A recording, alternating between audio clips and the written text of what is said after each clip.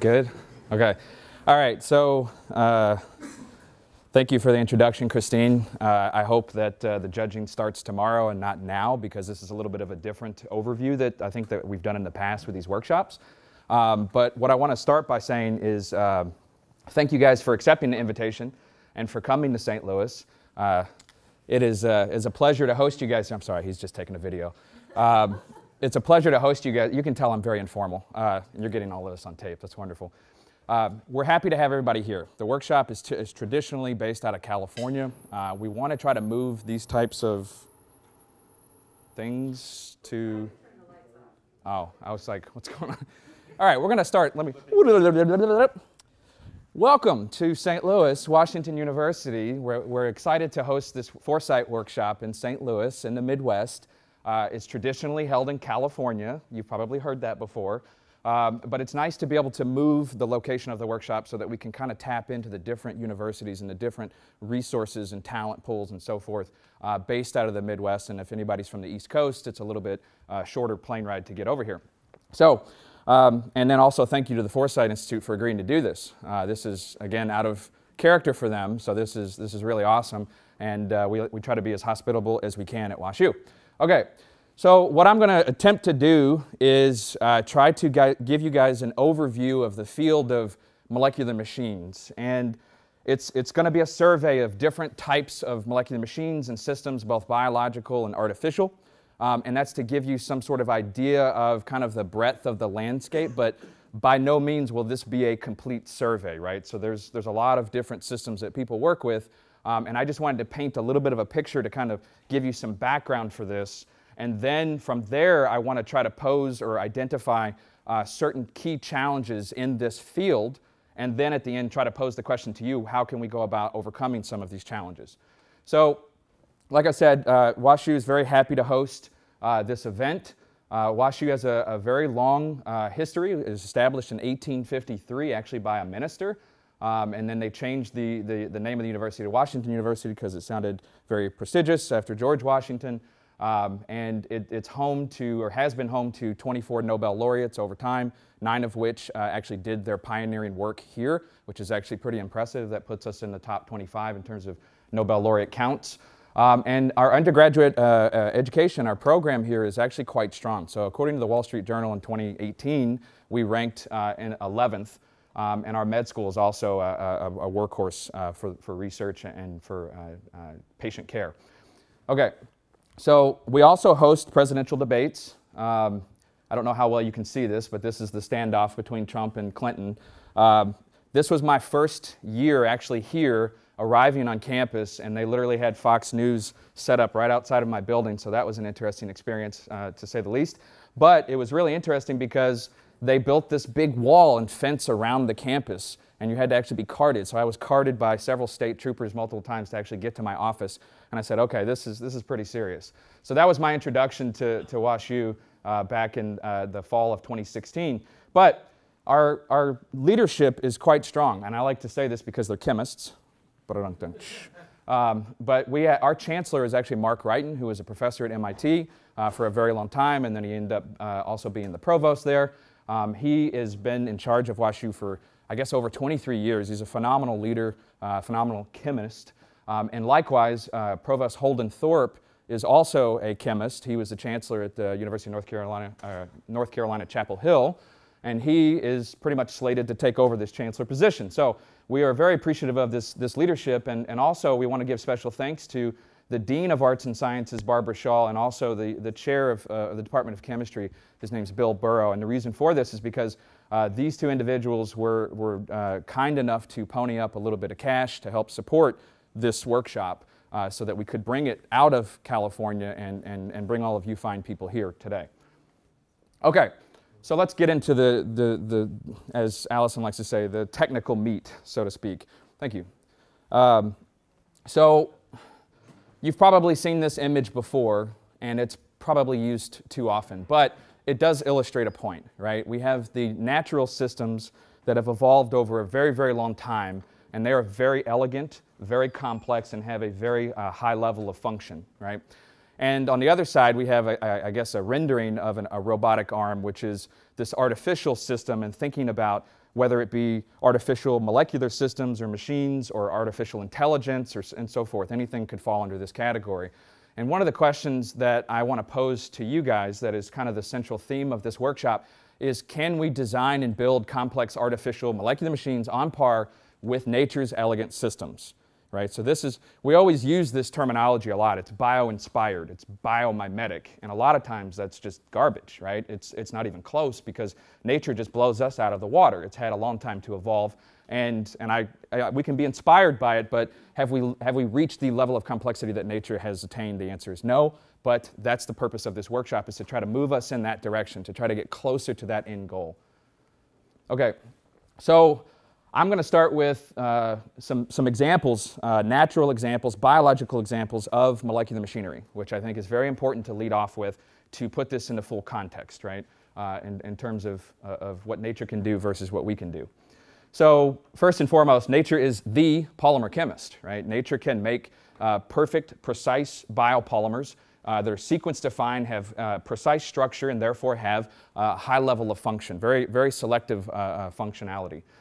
If you look at this, it's based on a pretty weak interaction of hydrogen bonding, right? Each one of these hydrogen bonds is on the order of 3 to 5 kcal per mole, but collectively, when you have a multivalent, multiple bonding kind of approach, you actually get really strong interactions between these different DNA strands. And therefore, in order to actually break up these double helices, you actually have to input energy. You have to heat the system, or you have to have some sort of chemical reagent that can break these apart, right? So this is not necessarily an easy task. However, nature has, again, developed these beautiful DNA polymerase systems which have so many different features integrated into one system, right? If you think about it, it has the ability to polymerize out from the 5' to 3' direction of a primer strand that you add on to a single strand of DNA. And at the same time, it has the ability to recognize and read the template, so to speak, in the 3' to 5' direction. And also, while doing that, having the ability to correct for errors along the way. And so there's a very, very low error rate with this process. And it's a beautiful process that nature has created. And we capitalize it, or hijack it, I should say, capitalize on it or hijack it in the form of polymerase chain reaction. So PCR is probably the most widely used technique in molecular biology, in forensics and so forth, where you can take a small segment of double-stranded DNA, a small fragment, and basically amplify that over and over and over again until you have a large population of that particular fragment, and you can make billions of copies in a short amount of time just through thermally cycling the DNA and opening it up and adding a polymerase to this process. And so this is kind of a blown-out view of that, all of these things working in concert with the helicase that prevents or unzips the DNA, and the DNA polymerase itself, and recognizing the strand and doing the error correction and introducing the new nucleotide and therefore generating this new or copies of this sequence. So yes, sequence-defined polymers ranging from tens of thousands to millions of base pairs long. This is a pretty incredible process. Okay, so switching over to another example, hopefully. Oop. Doesn't want to play. All right, so take my word for it. This is a motor protein. It's a kinesin protein this is obviously a rendering of it. We don't have microscopes this good quite yet. But this is an example of molecular recognition and motor proteins working in concert along self-assembled polymers. So what you're looking at here are these microtubules that essentially make up the cytoskeletal system inside cells. And that serves as a track on which this particular molecular recognition protein system binds to that while also carrying some cargo and binding a different way. And so these can actually propagate and transport cargo in the cell. And so there are a wide variety. This is why I like GIFs so much better than embedded videos, because I don't have to do anything. But anyways, there's a wide variety of different types of motor proteins that exist in nature, and they all have different chemical functionality, and a lot of them exist as dimers and trimers. Through self-assembly, molecular recognition, and function and motion, you can actually carry cargo through the cell. And again, this is based on this microtubule. It's just a self-assembled polymer. It has positive and negative ends where you're adding in more of these dimers, these tubulin protein dimers, and then the negative end where it's dissolving. So it's a completely flux system, right? It's not static. Everything in nature is dynamic. And a lot of systems that we make are static. We can switch and then they're stuck. It's permanent. But it needs to be dynamic, right? We have to have that high level of mobility and things working in concert in order to pull off some of these amazing feats. So this process is essentially an energy-driven process through the hydrolysis of ATP to ADP. And so that every time you do this and you cleave off a phosphate group from your energy source, you generate energy, right, that can be used, right? And this propagates this particular kinesin protein all the way down through this, again, a self-assembled, perfect copolymer, which we've referred to as microtubulin. Okay, so those are biological systems, a brief overview. I want to switch over now and talk about some artificial molecular machinery that's been designed, right? So there are all sorts of DNA examples and things that I did not mention and so forth. Like I said, the survey of the biological field is not complete in this little short presentation, but it does give you at least a sense of the high level of function and order and design complexity in the natural systems. So let's talk about some unnatural ones. Well, I would be remiss if I didn't mention the Nobel laureates who contributed to this field or pioneered this field, and specifically Fraser Stoddart, who will be here later this evening, Jean-Pierre Sauvage, and Ben Feringa, who are the 2016 Nobel laureates in chemistry. And so just diving right into some of their work, the core of this particular Nobel Prize, in my opinion, one of the things that really brought it to be is this concept of mechanical bonding. Right? So most of you have probably heard of ionic bonds and covalent bonds and so forth, but maybe not everybody in the room has heard about mechanical bonding before. Right? And so mechanical bonding is essentially when two rings interlock or a thread and a macrocycle interlock and they can't come apart, and the only way you can actually break them apart is to break a covalent bond. So the energy required to do so is equivalent to that of a covalent bond. And so this is important discovery because I would argue that every day, every year, there are thousands and thousands of new molecules that are made, and there are hundreds of maybe new reactions that are discovered every year. But it's very rare to invent a new type of bonding. And so that's what you're looking at here is mechanical bonding. And so I think this kind of set the stage from which the field of molecular machines kind of jumped off of and kick-started back in the 80s. Well, prior to that, but templated syntheses were in the 80s. Okay, so just to bring it up here, the Wikipedia definitions of what a catenane and a rotaxane are, in case you're unfamiliar with this, is essentially two macrocyclic rings interlocked. And in the case of a rotaxane, it's a dumbbell, as it's commonly referred to as, that has these stoppers on the end, and so this macrocycle cannot fall off, presumably, if you've designed the chemistry correctly. And so these are referred to as mechanically interlocked molecules, and the bond is a mechanical bond.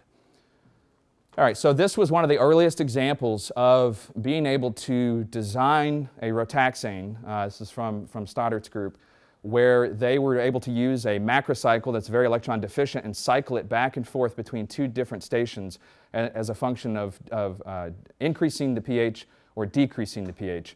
And so you get this type of switching under pH control. And this process, again, you can get a large percentage of it to favor one station over the other. If the stations were identical, then you would just get oscillation back and forth, and it would be that dynamic kind of nature that I talked about on the order of about 2,000 times per second. So modern advances in this is using non-natural forms of molecular recognition.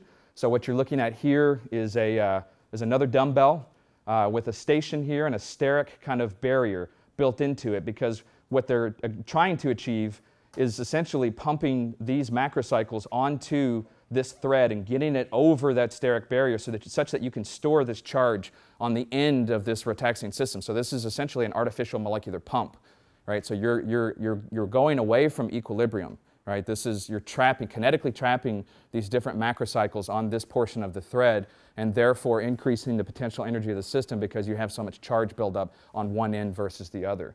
And so by using these radical recognition sites, you can actually lower the initial barrier, which would be this, you would think would be electrostatically repulsive, and you'd have Coulombic repulsion, and you would not be able to thread that on. But you can actually reduce these into radicals, and then they form a nice self-assembled complex, and then it has a choice to either go left or right. If it goes right, it's kinetically trapped, right? And so this is kind of, I stole this from Fraser. I'm not this good at animations. Actually, one of you probably made it. But this is from his Nobel lecture in Stockholm. And this would be an idealized system where if your core, the middle of your rotaxane was a polymer, a really, really long polymer, and you could continuously feed on these different macrocycles and store and build up this charge in the middle. You could even envision potentially making these systems transmembrane type systems where you can then introduce things into cells through these guided channels. Again, very much like you think about the cytoskeletal tract inside cells, how they move cargo back and forth, right? So this is obviously conceptual. I don't know if anyone's done this yet. Maybe you guys can tell me. All right, so I want to give, so I've talked about mechanical bonding, and I talked about catenanes and rotaxanes. I want to pay tribute to Ben Feringa's work because it really also is revolutionary in the sense that you can design a molecule that can give you rotation about a center, in this case a sterically crowded double bond, and you can actually rotate this around. So what that looks like, if I bring up the cartoon from CNE News article on this, you can see how you can cycle this unidirectionally, where this component here will circle around this central double bond, right? So I'm going to use very general terms because we have a general audience, but in GIF form or video form here, you can kind of see this in motion, which was on the cover slide, of where you can irradiate with light and then use heat above certain thermal thresholds to continuously rotate this in the same direction. And so I would argue that if you have rotaxanes and catenanes that have translational motion where rings move relative to one another or a ring slides down a thread, this would be kind of like the gear or the axle on a bike or something where you have this rotor, or even a car, which I'll show in a second. Which this is the design here. So this is a synthetic endeavor that is quite ambitious, or was quite ambitious, especially with all of the different stereocenters that are present. But nonetheless, they were able to synthesize this molecule. So what you're looking at is essentially a nanocar. This is the chassis, and you have the rotors on the sides here. And when you actually activate this with an STM tip, so you actually run a current through it at about 500 millivolts, you can get these to absorb that energy, and you get these to rotate. And so this is a pictorial representation provided by the Royal Swedish Academy of Sciences, which shows these rotations of these particular rotors, these paddles essentially, that are sticking out. And so this was actually featured on the cover of Nature called nanomotoring. And so this was pretty revolutionary, and it's not that old, but people got really excited about it. And in 2017, they actually hosted the world's first nanocar race. So you had all of these different people make different designs of their favorite nanocar, and I'll explain why I'm doing quotations here in a second. All these different designs of nanocars that they then put down on surfaces, whether it's gold or silver or mica or some surface, and then electrochemically try to activate these and then time them as they go across some distance. The winner was actually Jim Tour's adamantane functionalized nanocar. It doesn't quite look like a car, but there you go. And it was actually the fastest one. And so this is what it actually looks like when you drop these down on a surface, and then you put the STM tip over the top of it, and you activate these electrochemically. You can get them to travel distances. And so the actual time of this was, the average speed was about 95 nanometers per hour, so it's super fast. No, I'd rather take my POS against that, but pretty good for a nanometer-sized vehicle. And they actually had to take a break because they were just blowing the competition away. It's interesting. Let me see what's on the next slide. Okay. It's interesting, though, because Feringa did not enter his nanocar into this race. So I was wondering why. I was like, well, that's the most logical thing, right? You're the first person to make a nanocar. Why wouldn't you want to pimp out your Ferrari? And sure enough, he didn't. And so at the end of the CNE News article, there's actually a little quote that says, Ben Feringa kindly declined to comment on this story, as did the other Nobel laureates. And so I think in their view, maybe these aren't nanocars because The only one that actually shows any real rotation similar to the Feringa system is the Ohio Bobcat, where you have these rotating units on the sides. The rest of them are kind of like dragged along like a wagon from the STM tip. But nonetheless, it's interesting to see where people are taking this, right? This is getting to a higher level of complexity in terms of design of molecules and hopefully molecular machines. One thing, so Jim Tours is more of a nano segue. Yes, that's right. Yeah, it looks. I was trying to think what I would call it, and it's a nano segue. That's great.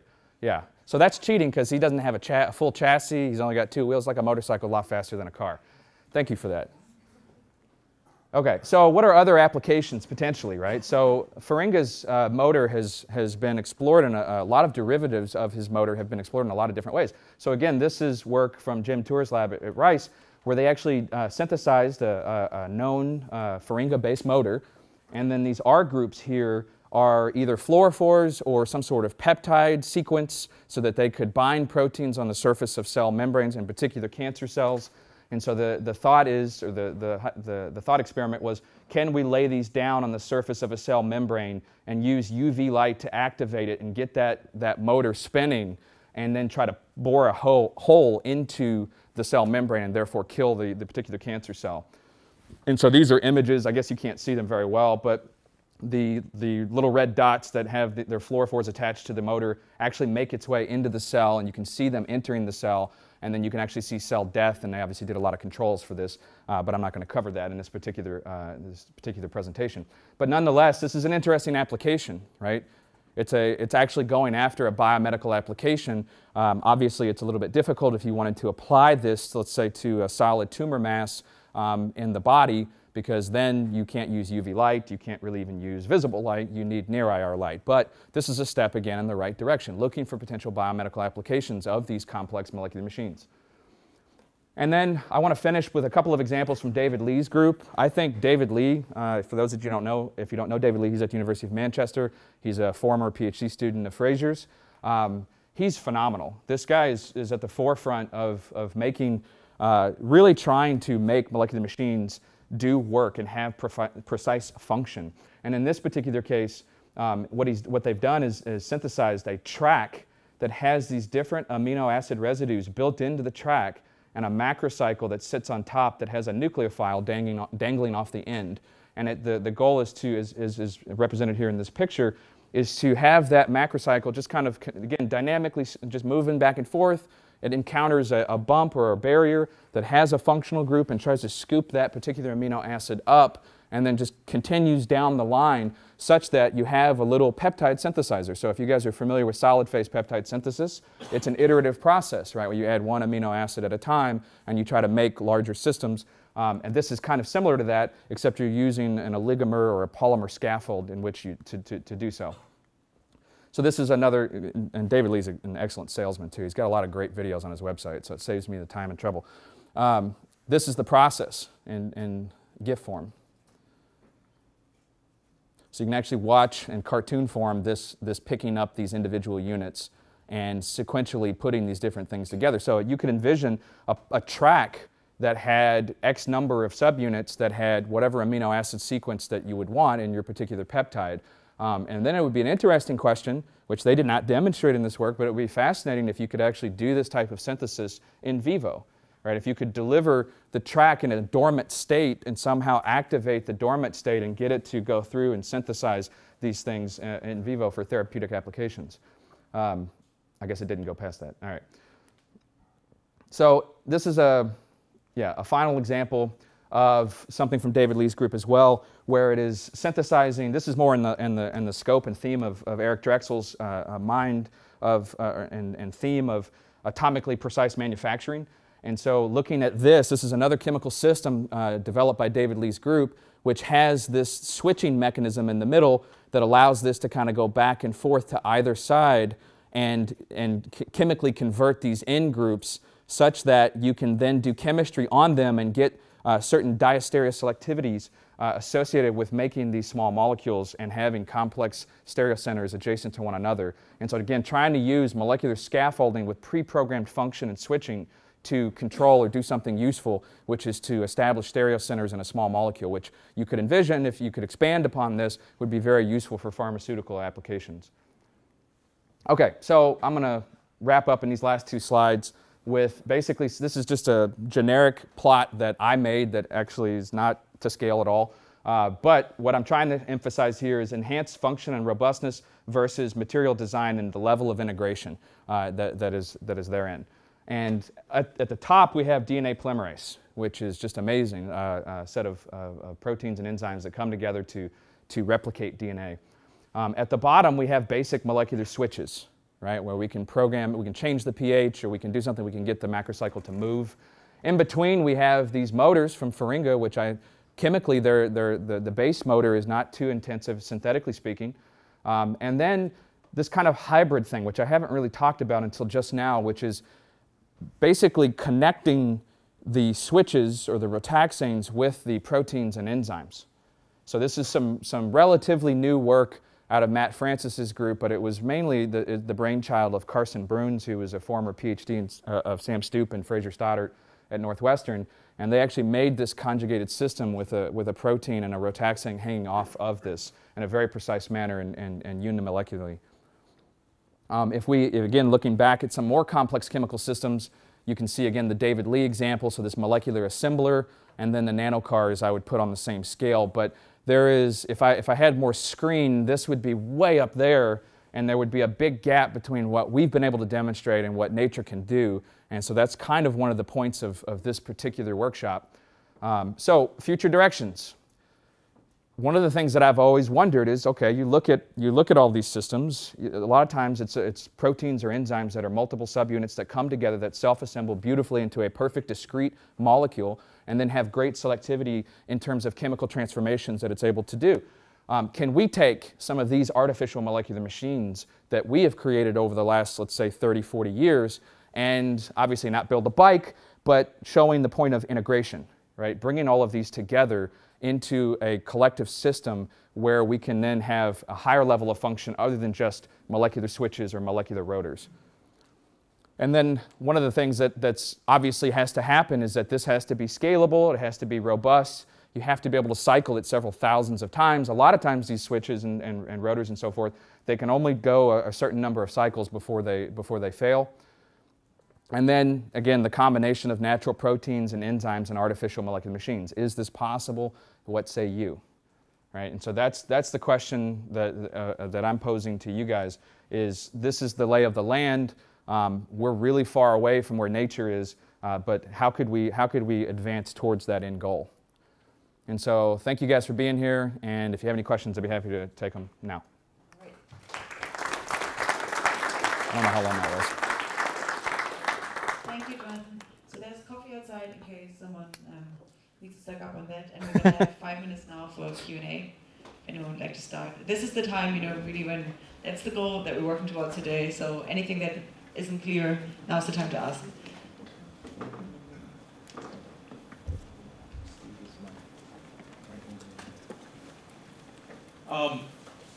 I'm always a little bit curious about when people, attempt to say here nature, evolution has produced these magnificently worked out details. But I think if you say that we're way behind what nature can do, by some measures, yes. But by other measures, we're far. I mean, birds fly and they're amazing. But I got here on an airplane that carried a bunch of people that outperforms any bird. And let me suggest that we're actually working and will have in July of this year an artificial retina in human clinical trials. Okay, and the retina is a great example of why evolution makes some bad choices. Your retina is built back asswards with the rods and cones on the back side and all the nerves on the front. And that leads to the blind spot in your eye and a variety of other things that the human brains have learned how to deal with all that. But so I think there's some great opportunity to say, well, let's look to nature for inspiration. And by the way, a great quote from Ned Siemens. I'm going to give you here if you don't know it. Probably do, but go ahead. Okay, so somebody told him, oh, you're doing this wonderful biomimetic work, and Ned goes, oh, hell, I wish I was anywhere near good enough to be a biomimetic. I think of myself as a bioeclectic. Okay. Just, stealing what he could from here Sure. or there. Sure. But, so I think there's one thing I'll try to get into later where I think there may be an opportunity for us at Zyvex Labs to maybe play into what some chemists are trying to do is to go back to Eric's original thought of mechanochemistry. We've developed mainly taking the invention of Joe Lighting, hydrogen depassivation lithography. We worked really hard to make SDMs better at positioning. And for instance, we've recently have a great Kriepman hysteresis correction tool. So we've gotten really a lot better at nano positioning. And so maybe there's an opportunity for us to help take a low yield approach, a low yield reaction, and make it a lot higher yield by moving a couple of molecular parts close together and getting to react in a way that would be really hard to come up with a synthesis approach to getting to happen. Maybe we can help out with that. Now, I'm not a chemist for sure, and so I have very little appreciation of that, but I do know that we can do nanopositioning in a way that is, I think, superior to what we've moved that technology forward. So I'll be looking for opportunities that people would be interested in saying, how can we use some version of mechanochemistry to put a couple of reactants close together and getting to where you don't have to work up a really clever protection-deprotection group, but just bring the two groups that you want to react in the orientation that you want them close together and get them to react. So I'd be looking for opportunities where we can maybe help out with that. Yeah, I think everything you said is excellent points. I agree with you. So my analogies or my comparisons to nature are not to say that we will never come up with non-natural systems or artificial materials that can serve great function. And in some cases, maybe even outperform nature because the material stability is a lot better. A lot of biological systems are meant to die, right, and degrade over time. And some certain functions, you don't want that, right? And so I completely agree with you, but my comparison here, my analogy here is more from the design complexity, not trying to say how can we do exactly what nature does or be a bioeclectic, as you said that Ned Seaman had said. And so the hybrid example I showed here at the end, am I not mic'd or something? Oh, okay. Is it going? That's just for handheld. Oh, I see. Let me see if I can go back. Yeah, so this hybrid system, right, with the protein and the rotaxane, that's one of those situations where we're doing the bioeclectic kind of biohybrid approach. But I mean, I'm a polymer chemist, right? I make a lot of artificial synthetic materials all the time. And we're trying to introduce non-natural forms of molecular recognition into those polymers so that they have pre-programmed function that you can't find in nature. So I'm right there with you. But when it comes to integration and when it comes to molecular recognition, like so many processes that work in a concerted fashion and do so seamlessly without stepping on each other's toes, nature's got us whipped every time, right? But of course, I can make you a higher cross-link thermoset and give you substantially improved properties in doing so that you will never find in nature. So there are certain properties that we can obtain. It just depends on the function, the application, right? What you want to build. So I agree with you 110%. So I think, Sergey, you got a question? Actually, to follow your logic, so for any field, the important transition is from the basically a very long-range visionary research when you just want to make sure that things are possible, to the point when you can actually practically make something useful. So a simple example, the Don-Adler manipulation started in nanoscience, at least from a certain perspective, and it was fantastic physics. But that field remained narrow for a very long time because the entry barrier was increasing with each Nature paper, so you need to do better than people before you. And by the same token, there was no end application, so you can only do fundamental science. When quantum computers came online, the situation is totally different. All of a sudden, capability to put the atom you want makes a device, and correspondingly, the field now develops much faster than in any time in the previous 20 years. So with respect to the molecular machines, it may be too early, but can you speculate what can be the first practically useful application? Well, I mean, that's a great question. I mean, I gave, or tried to give, a couple of examples in this presentation, but obviously I could have spent, you know, an entire couple of lectures just talking about potential applications. But on the flip side of that, I could also argue that the field is still relatively young, right? I mean, it was such a battle, as my PhD advisor Fraser Stoddart likes to say, just to convince people that you actually had threaded a macrocycle on, or a macrocycle onto a thread, and then it wasn't some side-on interaction. And as early on in his career, first 5 to 10 years, people just didn't believe it. They just didn't believe it. And then eventually you just had to keep making more systems, publishing more papers, and then more people entered into the field, and then it kind of just blew up. But I mean, I can quote the Royal Swedish Academy of Sciences, right, that awarded the Nobel Prize, that there may not be an application right now, but these are components, just like you would think about with the bicycle that I showed, right? There's a gear, there's a chain, there's a pedal, there's a steering handle, and a seat, right? All of these things, wheels and so forth. It doesn't work if any of those are missing, unless you're like work at the circus and you can ride a unicycle or something. You don't need the handlebars. But anyways, no, the point is that I think it's a really young field, and I think that's kind of what you just asked is almost precisely the point of this workshop, right? Is to everybody collectively say, what are the challenges and problems in my field, and how is it that maybe perhaps we collaborate with people that have completely different skill set and background and integrate these materials potentially.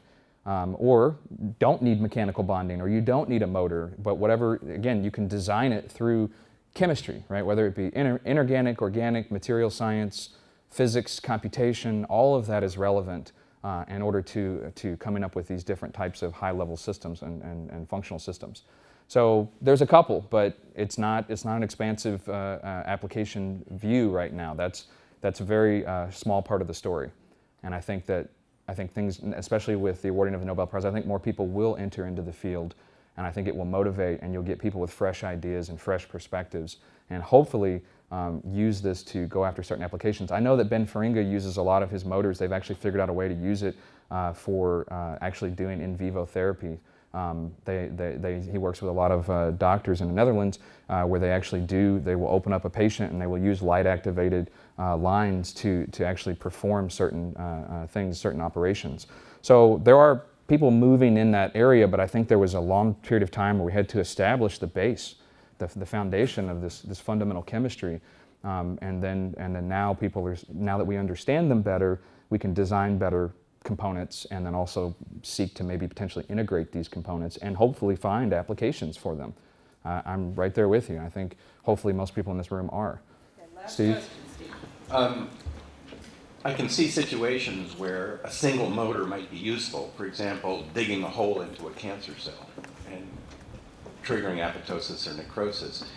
But I think that for a lot of us, including me, I'm interested in examining the ability to gang these systems together or to stack them in such a way, like, you know, putting batteries in series to get a higher voltage or amperage. That's really something that I'd like us to consider. Can we think of ways that these motors could be, you know, teamed up to get the force that's delivered from something that's nanoscale to something that's macro scale?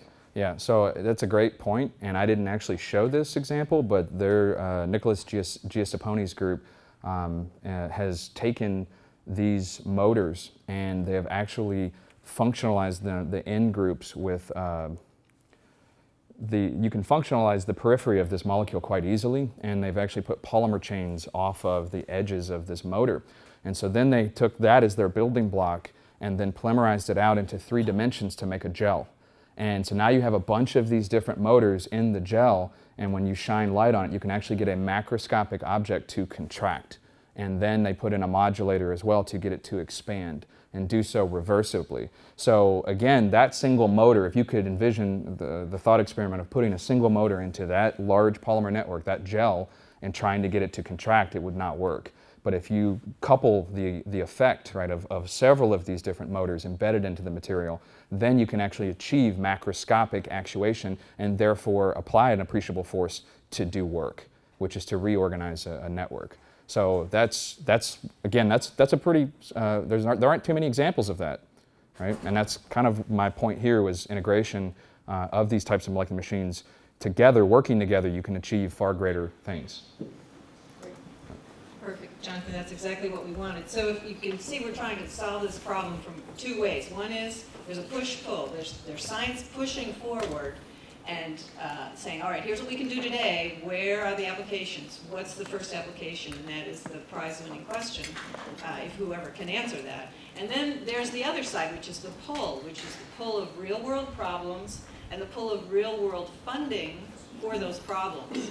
So that's the connection we're trying to make. So Jonathan gave us the science pushing side, and we have David Forrest from the Department of Energy, who's going to be talking about the pull of real-world problems, the pull of real-world money.